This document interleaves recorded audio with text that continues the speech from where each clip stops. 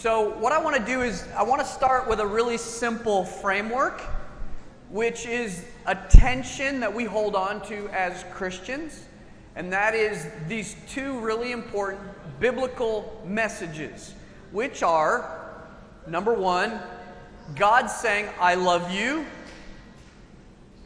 and number two, go love others, right?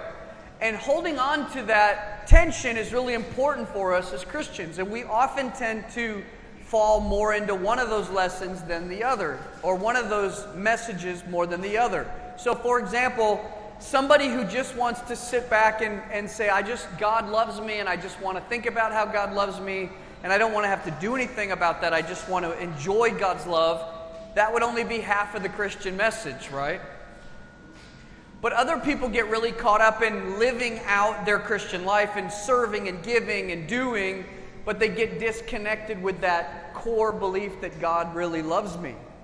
And so that's why it's important that we hold on to both of those. Then, after we talk about that, I want to talk about voluntary following of the Spirit and involuntary following of the Spirit. And I'm going to share some things about my own life along the journey. So let's talk first about this first message.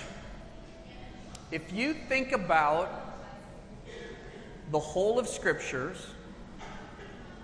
from the beginning of Genesis all the way to the end of Revelation, there's one message that screams out at us, and that is God saying, I love you. It's what took place in the Garden of Eden. When you think about the Garden of Eden, God creates a beautiful place, and He walks with Adam and Eve. His presence is with them as they're enjoying this amazing place.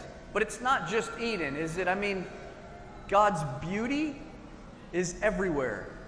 I love looking at God's glory through things like mountains or whales, but it's also sometimes in the obscure, right? I mean, God's beauty in the things that we don't often even get to see. It's one of the neat things about the Brazilian rainforest or the tall mountains where you find these little pockets of things nobody's ever seen before, and you go, wow, God created these things that we could discover and find to show us His beauty.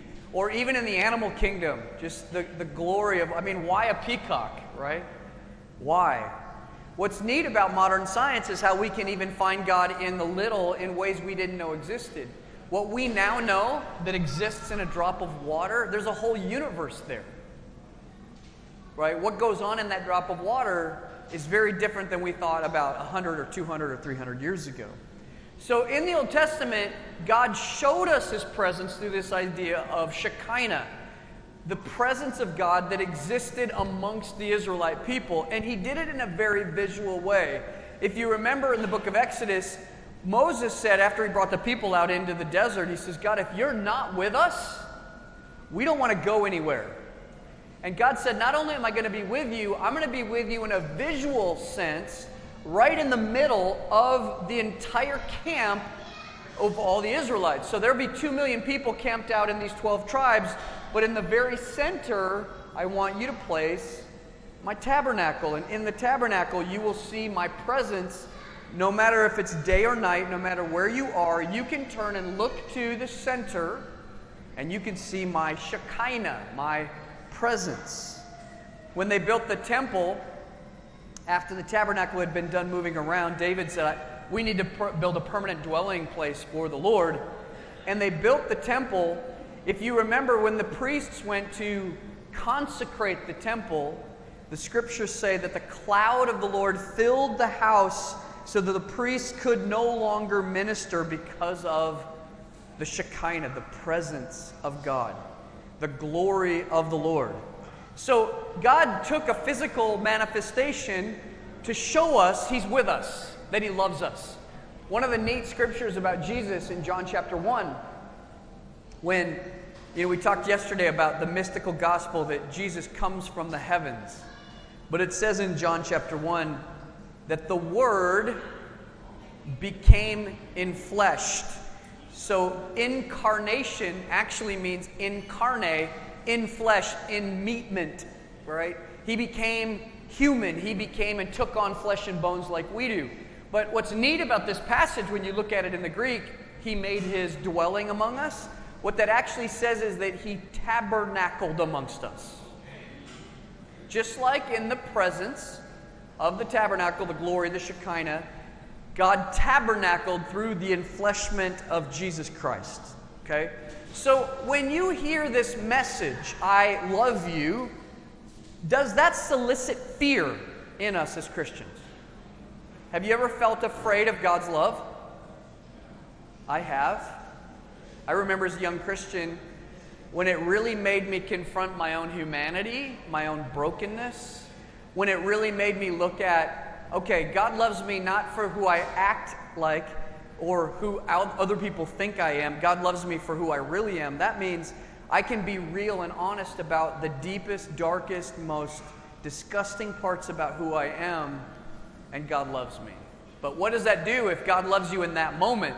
If God loves you in your brokenness, then that means you have to be vulnerable. That means you have to be honest. That means there's an authenticity that comes from that. And that scares me, right? And I remember through many relationships when I first became a Christian, testing that. And you don't always do it intentionally, but you kind of test the waters. Like, if I really tell you what I think, will you still love me? It took me a couple years to kind of get used to the fact that disciples, people that love God, really love me for me in all my brokenness, right? So there are fears that come about, and it still happens to us, doesn't it? When someone says, I love you, and you go, yeah, but if you really knew me, would you still love me? And that fear, we have to work through and push through and in order to really engage in the relationships God wants. So, what about the second message? Go love. Love others. You know, when you look at all the major go-to big picture passages, these are held in tension. How about the great commandment, right? Love God with all your heart, soul, strength, and mind, and love your neighbor.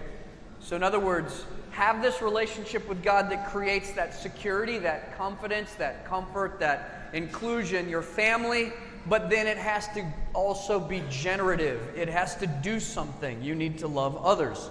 1 John just maps it out really clearly. He said, you can't actually love God unless you love others.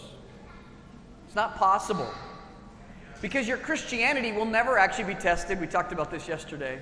Until you actually have to engage in real relationship. Because then when you meet someone in the fellowship who doesn't think like you, who doesn't agree with you, who doesn't like you, who may hurt your feelings, who may wound you, and then it takes a lot of testing of okay, but can I still love? Can I still engage? That's what loving God is. One of the things that I think for us in our churches, the international churches of Christ, we have to grow in is our understanding of what does it mean to bring about the kingdom of God to this earth. Now, certainly, bringing about the kingdom means go and help other people become Christians for the kingdom. That's part of this. But is there more to it? Is there more work to do than just sharing our faith to see the kingdom realized on this earth? I want to read to you a quote from one of my new current favorite authors. Has anyone ever heard of Rachel Held Evans? Okay, a couple of us. So she's one of the women I'm doing my work on in my PhD program, but she was a woman who was raised in a very evangelical, strong, committed, fundamental kind of church. She was the front row Christian, you know, the zealous young teenager who always had to be doing whatever the church was doing and knew her Bible verses and competed and went on camps. But then in her later years, she went through a disillusionment. She had a lot of questions that weren't getting answered. She went on her own journey. She felt her own brokenness, her woundedness from the church, and she wrote about and tried to process that. And one of the things that she writes about is the idea of what the kingdom is really about. Because when you look at the Gospels and you look at Paul's writings, they're completely different in this regard. Jesus doesn't talk about the church except a couple times. What Jesus talks about is the kingdom, the kingdom, the kingdom, the kingdom, the kingdom, the kingdom. Paul because we only get to see Paul addressing churches, addresses the church, the church, the church, the church.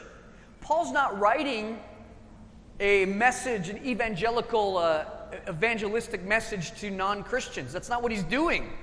So he's writing about the church, but if we want to know what does it mean to see the kingdom of God brought on this earth, shared with the world around us, we got to go to the Gospels, right? See, here's what she says. In contrast to every other kingdom that has ever been and ever will be, this kingdom belongs to the poor, Jesus said, and to peacemakers, the merciful, those who hunger and thirst for God.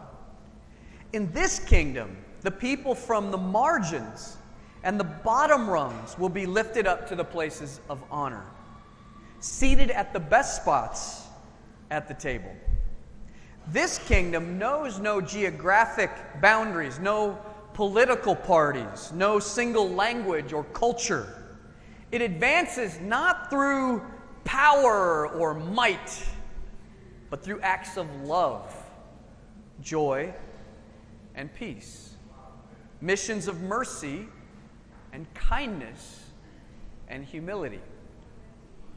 This kingdom has arrived, not with a trumpet's sound, but with a baby's cry, not with the vanquishing of enemies, but with a forgiving of them, not on the back of a war horse, but on the back of a donkey, not with triumph and a conquest, but with a death and a resurrection.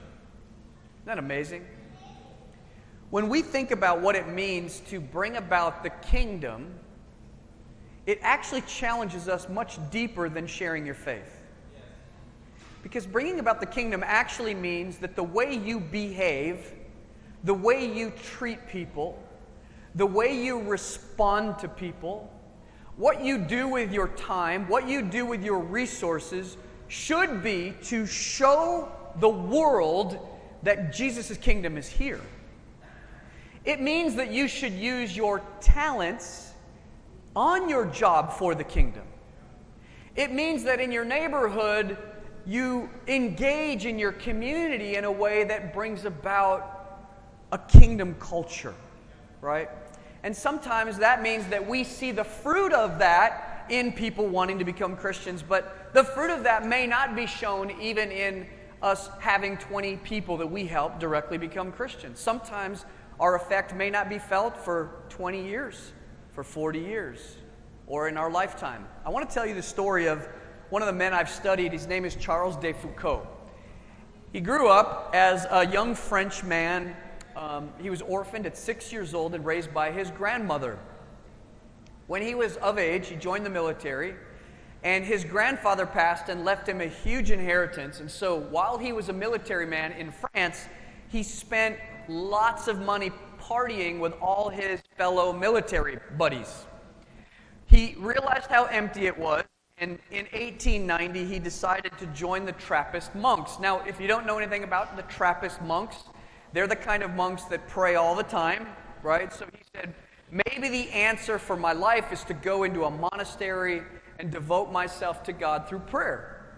He realized quickly that wasn't for him, and so what he decided to do is he said, I really want to engage in the human side of spirituality. I want to know what it was like, not Jesus' active ministry where he's out evangelizing, but I want to know who Jesus was when he lived in Nazareth.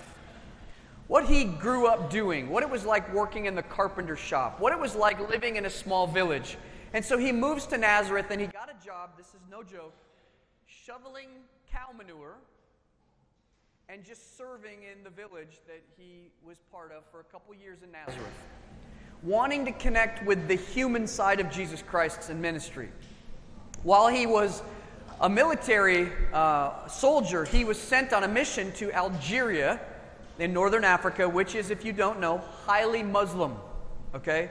But he fell in love with the people there, and after he spent a couple years in Nazareth, he decided, I want to go live amongst the most remote Muslims in Algeria, And I know I can't go and share my faith with them, but I can go and be present. My presence can change lives. And so he did. This is his home. He built in the top of the mountains in a remote village in South Algeria. And he was a priest, so every day he would take communion by himself in his home. And he just decided to plug into the community and live amongst the Muslim people, hoping the light of Christ in him could transform them. He was so passionate about building a community of other people that would go and live in difficult places to be the light of Christ that he wrote out whole treatises about what would happen when people come and join him on his mission, how it would be organized, how they would function, but not a single person joined him his entire life. After a number of years of living there, he was shot and killed by the Muslims. And that seemed to be the end of the story. But his writings, his passion to be the light to those that are not willing normally to hear the light or aren't in places to normally hear the light, became a famous writing for a number of groups that formed. And there was a group called the Little Brothers of Jesus and another group called the Little Sisters of Jesus that started forming communities in the hard-to-evangelize places around the world. There's one on the west side of Chicago. There's one in a small village in South America. There's a number of them that have now popped up around the world. People that have decided going to live Jesus' presence is enough to transform lives. And now they're starting to see a great effect by these communities that all got started by one man who decided it's not just about vocally sharing your faith. It's actually about living like Jesus and being a light to the people around you, right? Now, a lot of us, we want to see results quicker than Charles de Foucault. And I get that. I do too. I want to see my life bearing fruit now. But we have to be faithful to believe that no matter what you think is happening, if you live in the light of Christ, you are making a difference. People are watching. People do notice. And it may be 10 or 15 years, but I've had so many stories of someone who'll come up who's worked with someone for 15 years and said, I'm ready to know what you're about. So being part of the kingdom and loving people has a lot more to do with than just sharing our faith. Why does that produce a lot more fear than just sharing our faith? I mean, it's scary walking up to someone and sharing your faith. I think it's a lot scarier to actually live in such a way that people are inspired to know what you're about. Because that means you have to actually think about your life all the time, and you've got to be vulnerable, and you've got to be real. Beth and I, when we were in Chicago in 1999, before the Sings came, we were leading adult ministries, and, we were in our young 30s. We had 2- and 4-year-old girls. Our girls were 2 and 4. And the church leader before Tony asked us if we would come and lead the teen ministry. And our response, both of us, we were like scared. Like, teenagers are scary people. So we had young kids. We didn't know how to raise teenagers. We were old enough to not be cool anymore, young enough to not have raised teenagers. We were kind of in that dead zone like for teens. And we had conversations with the church leaders and said, I don't know if we can do this. And one of the profound things that affected us was, the woman's name was Lori Parson, and she said to Beth, you don't have to be cool, you don't have to relate to them, you don't have to know what music they listen to, you don't have to overcome all those insecurities and fears that you have, you just have to love. And if you love, it will help make a difference. And so we decided to go in and just love. And it became a passion for us working with teenagers, and we ended up doing it for 17 years and had no idea what God was going to do with that. When you feel called, when the Spirit moves and you're asked to do something that scares you, if you address those fears and overcome them, you never know what God is doing, right? So what I want to do is ask, this is an open question. How does the Spirit call? Now, sometimes it may be like what happened with Beth and I. The church leader sits you down and says, we really would like you to take this ministry on. Sometimes the Spirit works through each other, through people, through direct, engagement. How else does the Spirit call? Yes, sir.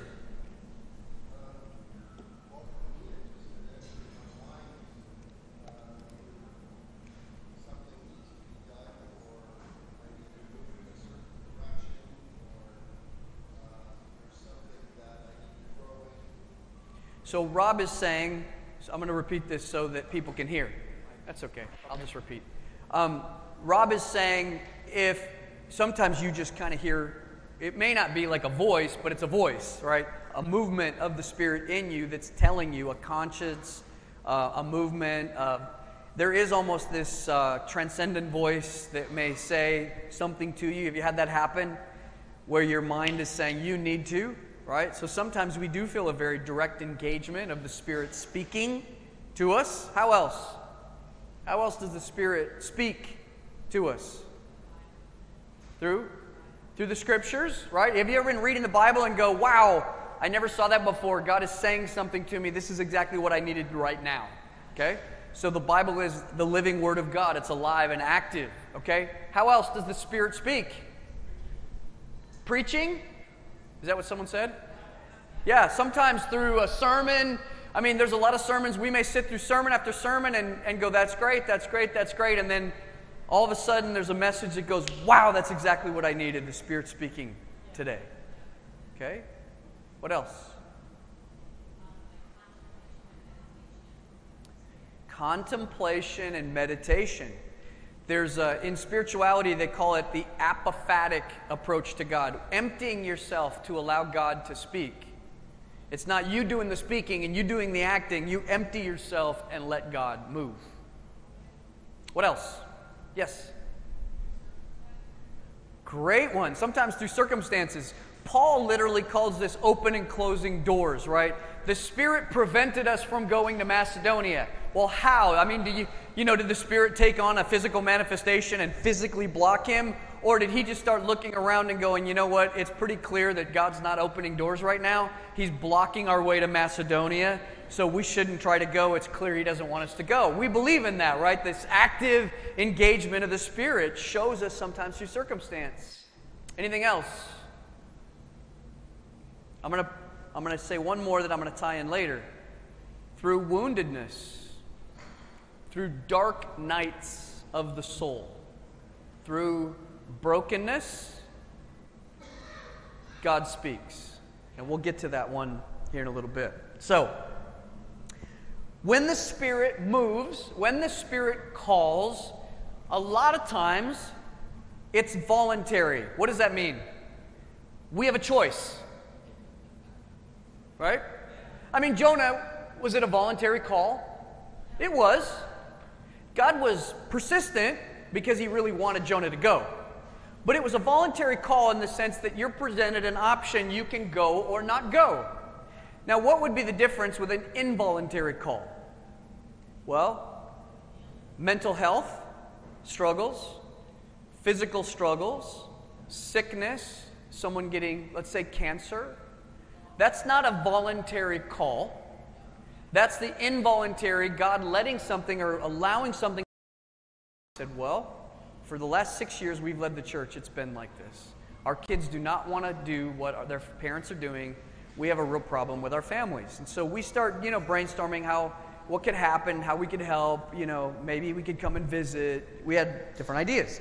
So, the week goes on, I meet with other people, Beth meets with other people, we're just, busy in conference mode. Sunday morning, we're all together, there's a couple thousand people, and we're all worshiping together, and Beth and I are sitting in the middle of the back of the auditorium, and as Rob was saying, I felt God speak. I felt His hand on me. And I sat there, and I was kind of like, what is going on? I'm squirming. It was so noticeable. Beth leans over to me at one point. She's like, what's wrong with you? And I'm like, I don't know. So I prayed during communion. I said a prayer. I said, God, if you are trying to tell me to move to Johannesburg, South Africa, then I need it to be really clear. So what I'm going to do, I'm going to stand up. I'm going to walk out the back of this auditorium, open the doors, go into the lobby, and if I bump into Justin Renton, Then I'm going to ask him what he thinks about the idea. But I'm like, there's no way, because everybody's sitting down having communion. So I stand up, I walk out the back, I open the door, and as soon as I push the door open, it literally gets met on the other side. And it's Justin Renton. And so Irene was with him, and so Irene went and said, I'll go find a seat in the back. So I pulled Justin aside. I said, listen, I feel like God is saying something to me. I don't know if I ate something weird for breakfast or what's going on, but do you think it's out of the question that we moved to South Africa to help you, like with your family ministry? And he looked at me, he goes, Dave, you're not going to ever believe this. On the airplane, when we sat down to fly here for this conference, Irene and I held hands and we prayed out loud, God, put a burden so strongly on someone's heart to help us with our families that they will come and ask us if they can move to Johannesburg to come and help. So we're standing there looking at each other like, what do we do with this, right? So he runs and gets Irene, who's in the back of the auditorium, and he says, Irene, he tells her the story. She starts, if you don't know Irene Renton, she's very, energetic. She starts jumping up and down during church and dancing and screaming, the Pactas are moving to Johannesburg! The Pactas are moving to Johannesburg! And I'm like, I haven't even talked to my wife.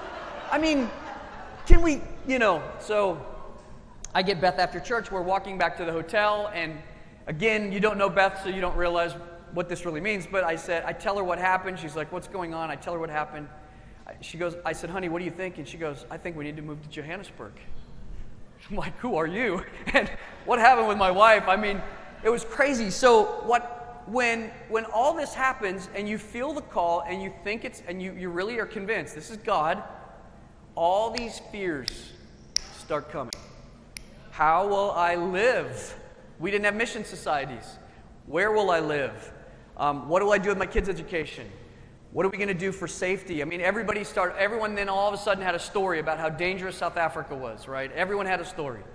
And then I start calling, my girls were 12 and 14 years old at the time. And then I have elders telling me, this is the worst time to move your kids. You shouldn't move to South Africa. And you feel the Spirit calling you, and an elder saying, don't do this, it's stupid. And what do you do with that, right? You want to share now, Dolly? This is a good time. Okay, so that was my initial response. It was like, because I went into that same conference and the burden that I feel like God had placed on my heart had zero to do with Africa, but it did have to do with, it was actually things that were going on in our youth ministry. I was praying that I would go into the conference. I was praying that I would go into the conference and be challenged in my faith, that I would learn to live more radically. That I thought I felt a very strong burden, probably more working with teens than I did with adults, that you had to live a life on the edge and one of inspiration to call any teenager to do anything.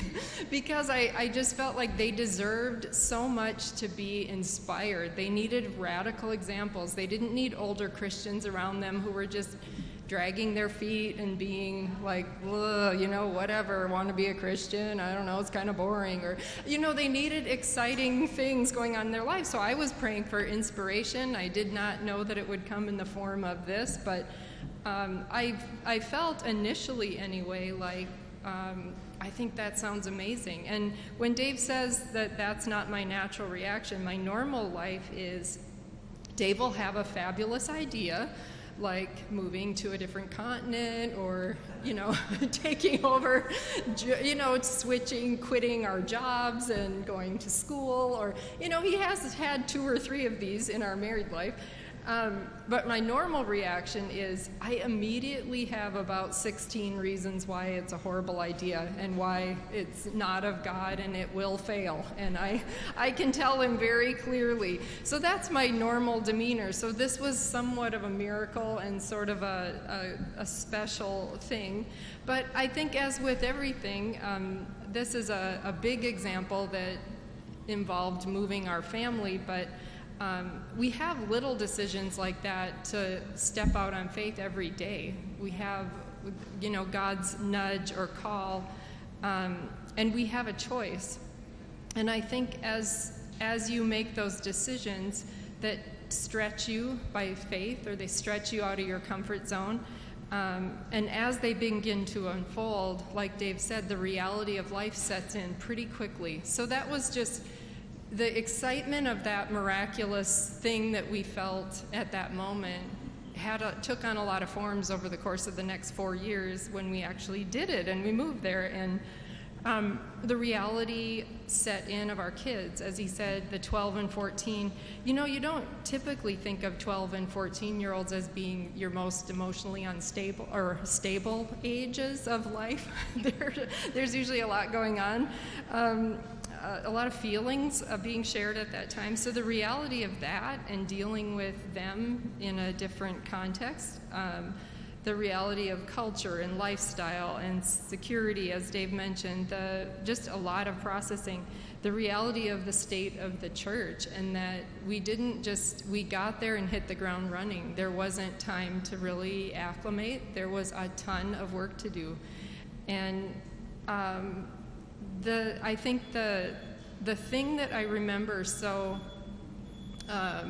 intensely about that time was luckily I started a journal when this unfolded. I started a journal and I wrote every single answered prayer that had happened, everything we prayed, there was literally probably 50 things that had to happen, that had to specifically come into play, just getting visas, down to everything, down to very simple, minute details. But I kept a journal of that, and I wrote in it what we prayed, when we prayed it, and how it got answered.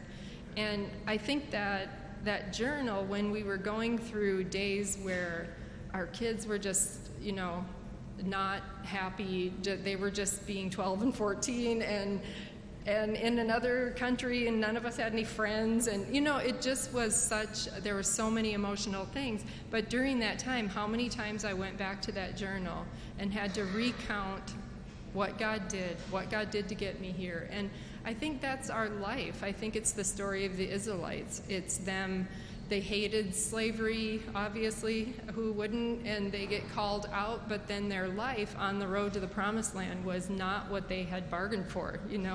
They didn't like their circumstances, their surrounding, their food. They got bored with it. And they complained and they cried out to God. I think that's working through our fears. I think we work through fears most in our desert times and in our wanderings. I think it's us. We were doing it, and we made this decision, obviously, as a family, but that internal battle that each of us has to wrestle out with God, we really literally have to wrestle our fears to the ground. So I think I would just encourage you, with whatever you're being called to in your life, that you keep whatever scriptures you're going to hold on to, whatever person you're going to talk to go through the battle with, whatever prayer journal or however you do it, you have to recount the ways. You have to be able to draw on that personally, because you're the only one who can walk through those fears with God. Amen. We had fun. There was a lot of great moments. This is how they lured us when we went to visit. They took us to pet baby tigers and lions. My girls both said, "Great, let's go." And then, the reality sets in. I showed you a couple of these. I want to talk, though, about something I think we need to talk more about, and that is the involuntary call. That's the struggle, the sickness, the pain, the challenges to our health, the challenges to our circumstances, and I think even things like I've counseled 2 brothers over the last few years whose wives were unfaithful to them and wanted to repent, wanted to reconcile, but just even dealing with the pain and the woundedness of adultery, we don't choose these things, right? They happen, and we have to deal with them. In September of 2016, right when we're in these conversations with Tony and Melanie about them moving, I had been traveling. We had a big conference in the summer in St. Louis called Reach, and it was busy. Then in West Africa, we had another conference for the West African church leaders in Ghana. And I went, and I was one of the speakers, and we did a lot of training for the church leaders, and we did a lot of church training for the church. And I got on the airplane to come home, and I just felt something was broken inside me. And so I remember texting Beth, and I said, I don't know what's going on. Something's not right. I'm not doing well. And I made it home, took my suitcase, put it on the floor, laid in bed for a couple days. I couldn't do anything. I couldn't unpack my suitcase. I didn't want to open the mail. I couldn't take phone calls. I didn't want to talk to anybody. It was a very dark time. And I didn't know what was going on because I'd never had challenges in my own mental health. And so the church leader, fortunately, was very gracious, and he said, why don't you take off whatever you need to take off? You need a month, you need 2 months, you need 3 months, great. But go see someone and get some help. And so I did two things. I started finding a psychiatrist who could diagnose what was going on with me, and I found a counselor, so I had someone I could talk to outside of my environment. And so what ends up happening over a series of appointments and tests is I get diagnosed with 4 things: general depression, general anxiety, ADHD, which all my friends knew, but it was finally official, and sleep deprivation. And so within a matter of weeks, I was on multiple medications. Now, if you've ever known someone who has, or you yourself have ever struggled with any of those things, you realize there's no such thing as taking a pill and everything gets better. That's not how it works. So you take a pill that may address some of the symptoms, but the side effects that go with it sometimes can be worse than the original symptoms. And so during a period of time, and then these things arrive like right when this is all happening, right? Which I still believe God brought them for us to help minister to us. A couple months into this, as I'm trying to sort out my life and what's going on with me, and I'm in the middle of all these medications, I looked over at the table next to my bed, and these are the medications I was taking at that time. I mean, that's how many, there was just a lot going on.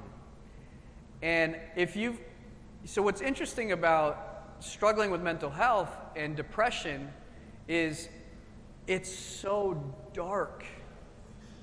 It's so hopeless. Like, you can't see, when you're in a better mental place, you think, well, I know I'm going through a rough time, but in a month or in a week or in a couple months, I'll get through this. But when you're depressed, that's not true. You just can't see that it's ever going to get better, right? So it's dark not just for the person going through it, but it's hard for your family. And I actually wanted to have Beth share about just how it was for her, because I had all my own fears about what was going on in my life and would I ever get better, and these medications make me crazier, and I don't like people, and I mean, you name it. I had all these things happening, but it was really, really hard for Beth too. So I thought maybe she could share a little bit about that. Obviously, when you're married or you're in a family, in marriage, you're learning constantly through life how to live as one, because that's God's call. But that's a journey. You don't just say, I do, and then, oh, presto, we're one. It's like it's a wrestling match to become one. And so that, I think so it is with families. Your family's your family. You're in it through the thick and thin. You're in it with your kids. You're in it with your extended family, all of it. And so I think when all this was going on with Dave, there were obvious, like he said, the medications have side effects, but it is really scary when you've not encountered something like that, dealt with it with your own family members. And I think we both had a lot to learn. I think learning to accept and surrender to what his new limitations were, learning how to care for myself. So I didn't, we've probably all heard of caregiver fatigue, that the dailiness of it, that I couldn't control anything. I couldn't be happy enough, or maybe if I did this, or maybe this will make him. And I think the initial months, you feel like it's going to be something like, oh, they're just going to snap out of it. It just is not.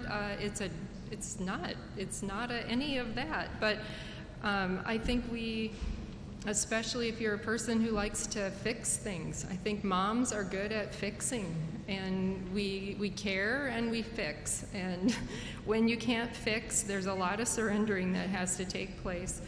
And I think learning how to have boundaries, all of that. I think maybe for you, and maybe it's a different situation, and this hasn't been part of your story, but maybe it's caring for aging parents, or dealing with financial situations, job struggles, kids' challenges, marital problems, maybe this isn't a new, but you're having to almost define and redefine what your new normal is.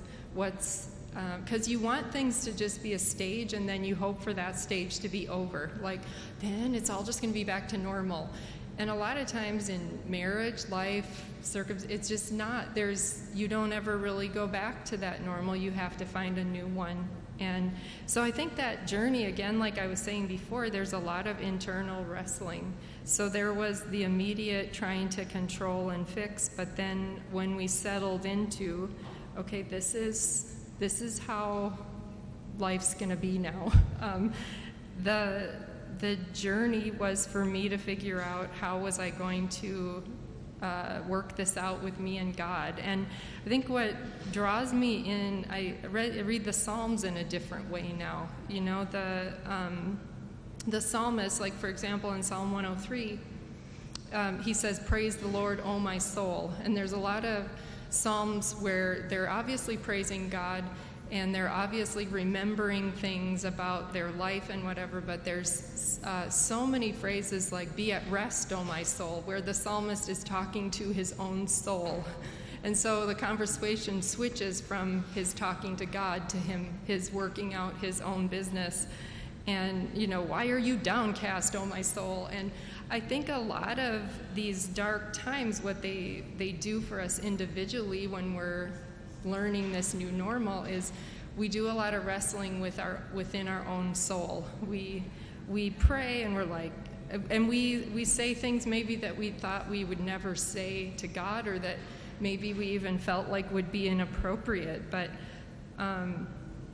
But I think there's so much internal wrestling. Like, God, why are you doing this? Why'd you allow this? And I'm mad about it, and I can't handle this. And I know you wouldn't ask me more than I could bear, but yes, you are. I believe you absolutely are testing me more than I can bear. But just the kind of prayers and the wrestling with myself, just where you find yourself yelling, like, "Be at rest once more, oh my soul," like you're like trying to drill it into yourself. But I think you find different things in the scriptures come to light during these times. You have to search for new tools. I can remember so clearly the books I read during that time and ongoing. I started attending a class. I went to an 8-week class offered at a local area group with, the National Alliance for Mental Illness. I think they had a group like that in South Africa as well, but I did an 8-week class to learn how to be a caregiver of someone with mental health problems. I had to do a lot of reading on it. I had to learn. I saw a counselor myself. We had to work out, I think, a marital dynamic. It's really vulnerable to not feel like yourself and to have all this new stuff going on. And we had to work out that who were the sisters that I was going to be able to tell literally everything that was going on too. Who were the people that we were just going to involve in our lives and really be, have no holding back going on. And you can't do that with everyone. You can't just, share with the whole world these really private, intimate things going on, but you need to have somebody, you need to have someone that you can confide in that knows. So it was really, like Dave said, such a blessing that the minute all this was happening, Tony and Melanie, they're like, suddenly, we're like, can you come over every day and possibly live with us? And no, it was just God actually sent them to San Antonio. Yeah, for no other reason except to be those people for us. But thank you for listening.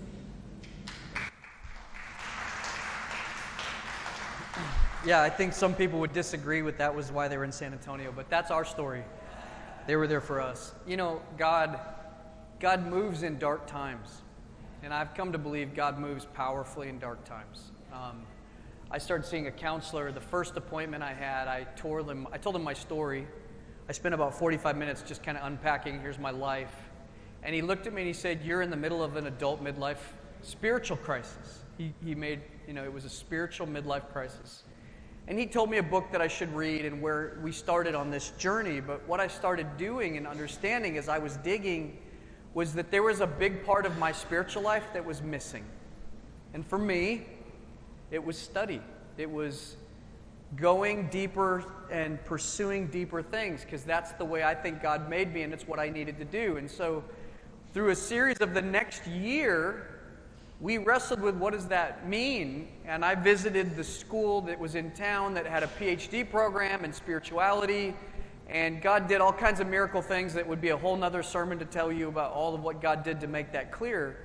But what I really started realizing as I started looking around to my brothers and sisters were there's a lot of us, it may not look the same as it does with me, but there's a lot of us that get stuck in our midlife. That we don't know what to do when the things we always used to do don't work anymore. Or when we feel numb, or when we feel like we've lost hope, or when the scriptures don't move us the way they did, or there's all kinds of ways that looks. And so what I ended up doing when I started going to study was to study this. I want to look at the spiritual midlife. I want to look at the dark night. I want to look at the journey, and which I haven't actually shared publicly. We just decided this week, but my dissertation work, what I'm going to write about, is adults that fall out of their faith story and find their way back in. And that's what I'm going to do my research and my work in, because this is what I feel drawn to, is me. I feel drawn to people like me, my story, that it's hard, that midlife is hard, and how do we do midlife spirituality? So there was a lot of fears, and I just want to share a couple practical things that we've done. You've probably picked this up even from what we've shared, but there's three big ones for me. Prayer is so important, and prayer is important for a lot of reasons. It's important because I need to talk to someone who will love me no matter what, and I can always trust, right? God's not going anywhere. So He can hear it, He can take it. I need that, but it helps me refocus. It helps me remember. It helps me, and I pray a lot for open and closed doors. God, show me or show me not. Right? I need to know. It also helps me choose love over fear. Scripture is really important for all of us. I know we're a people of the book. And the reason we need to stay in the Scriptures is not to check off a box every day where we can say, I had a quiet time. You're building a bank. You're putting gold into the account every time you open and take in Scripture. Sometimes you're aware that the bank account goes up and sometimes you're not. But you're making deposits, and there's times you're going to have to draw deeply on those deposits. And it feels like you're running your bank account down to zero. And maybe you're even taking a loan, right, for future quiet times or future times in Scripture. But it really is true that the more you take in of God's Word, the more that life just starts residing in you. And I think that's why it's so important. And we don't need to get into all those details. But fellowship is the other big one for me. And I've realized I'm actually not an extrovert, I'm more of an introvert. If you give me a choice on any given day, I'd rather take a book over a person. But I really need people in my life. So part of why I chose to come out of the ministry and study is because I'd rather do studies, but I need people, and even us introverts who'd rather choose a book need people, sometimes more than we even know, right? But I need it for perspective because I get whacked out in my own thinking. Tony and Melanie have talked me off the ledge many, many, many times. I need the partnership, knowing that we're doing this together. We're building the kingdom. You do your part, I do mine. We're in it together. I need a lot of advice in my life, and sometimes it doesn't line up. One of the things I do when I feel the Spirit call is I make columns. What people say, yes, no. You know, when we moved to Africa, the columns were even. And so it was like, well, then what does God say? Because the advice isn't helping here. But a lot of times it does. But lastly, I need encouragement. Because, man, I get beaten down and I get accused and guilted out, and I say something and someone reacts and I go, man, I probably should have, you know. And so sometimes I just need people to say, you're awesome. Do you ever need that? Okay, I'll tell you right now, you guys are awesome. But this all does come down to, as we saw with Jonah, as we see with us, a response. What do we do when we hear the Spirit call? We can say yes, we can say no. God gives us those freedoms, so why say yes? I think if we say no, it's usually because it hurts us. I think God's plan for us to go to Africa was for our benefit.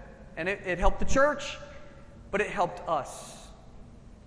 And I think God taking me through my depression and all of what it taught me, even though it was involuntary, by embracing it, engaging it, learning from it, I realized it was to help me, right? And so I just, more than anything, want to encourage you. I know the Spirit works in your life, and I know the Spirit speaks to you in the way that it speaks to you. And I know it produces fear, because it does in all of us. But that's what we're always fighting through, is our own fears, our own challenges, our own struggles, our own darkness. And we've got to find our own path back. And even though we want to do it, we understand collectively that we're in that journey. There's something about those journeys that's very personal. And you're fighting those, and it feels like sometimes you're very alone.